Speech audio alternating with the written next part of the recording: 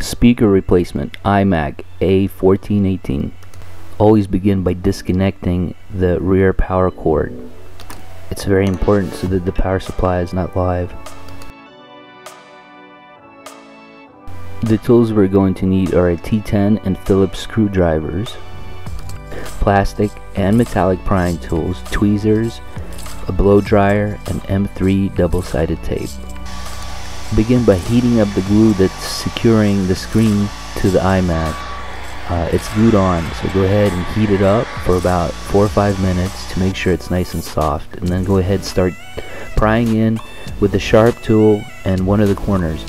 Please note that if you're using a metallic tool like we are here, there's a possibility you can scratch up the interior of the screen, so go very slow and try to use a plastic tool instead of a metallic tool first.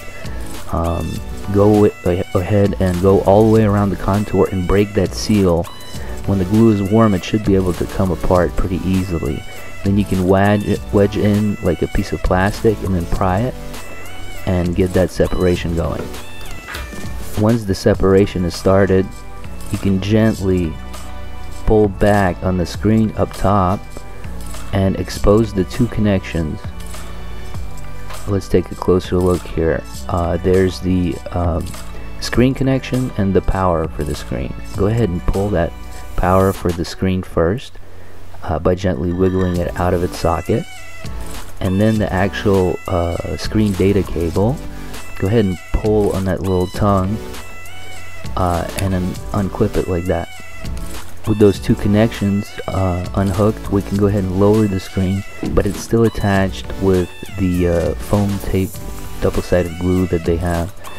So go ahead and use a tool to go ahead and cut that apart. We're just using a metallic prying tool here. Once you got that separated, you can just pull it right out. We'll need to remove this tape here.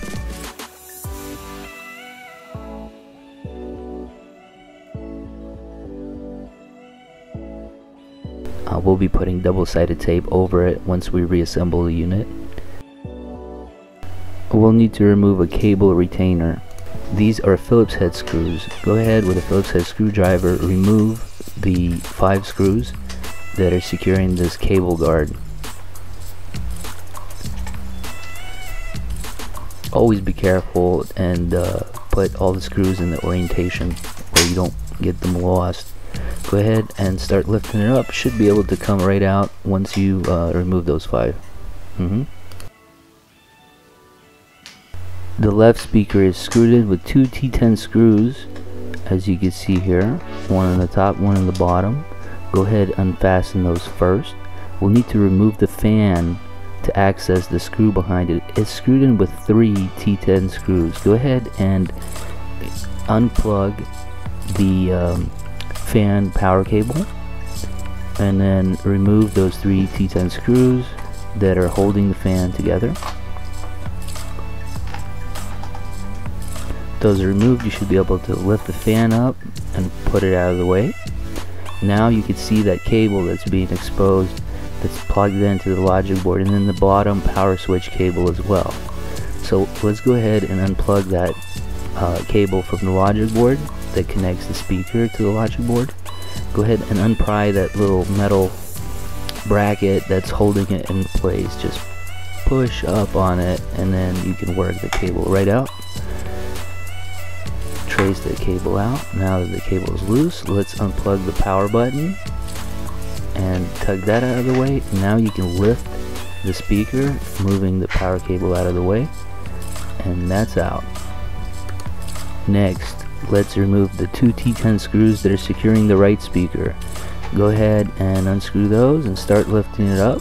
You can see it's plugged in on the side here, and just work that little data connection out of the logic board. And when it's disconnected, you can just pry up on the speaker and gently wiggle it out of its socket and just work it out just like that. Comes right out. Speaker installation A1418. Let's go ahead and plug the right speaker in first. Plug it into the logic board.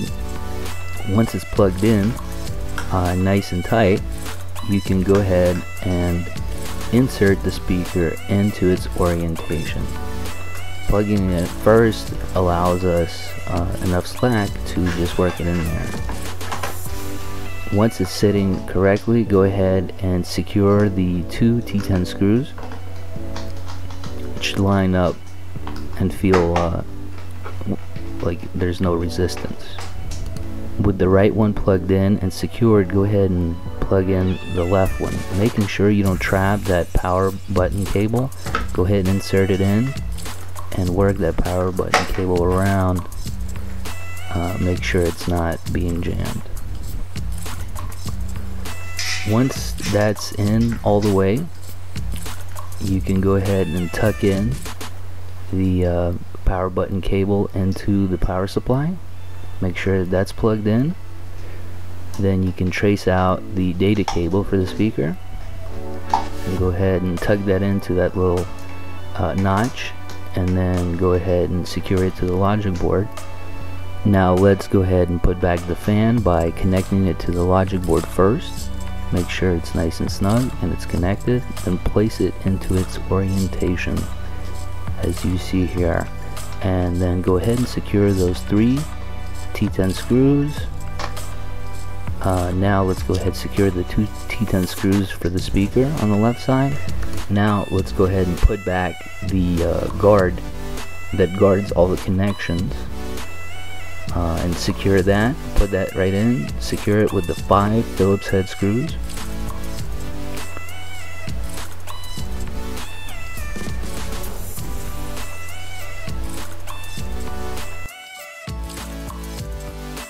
It's very important to remove all of the residual double-sided tape that was left from when we took the screen apart. Go ahead and remove as much as you can.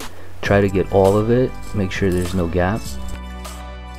Put the double-sided tape all the way around the entire contour, especially all the places where we removed the previous double-sided tape from the factory. Now sometimes you want to double stack that.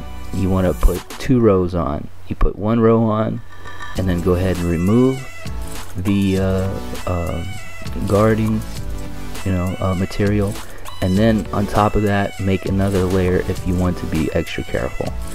Now go ahead and remove the plastic from the screen itself if you're putting back the old one. Make sure it's nice and clean. Align it so you can get a nice good seal. Make sure it's oriented properly and it's not sticking out too much to the left or the right. Now go ahead and lift it up and go ahead and connect those 2 connections, the LVDS or the screen cable that Retina display, whichever model you have first. This is the data for the display. Go ahead and put that in. Sorry about the blurriness here, but you get the concept. Make sure to click that in and that it's nice and sealed. Now for the power, go ahead and click that in. Also, again, sorry for the blurriness. Now go ahead and clamp it up, and that's it. Apply generous pressure, making sure you get a nice good seal.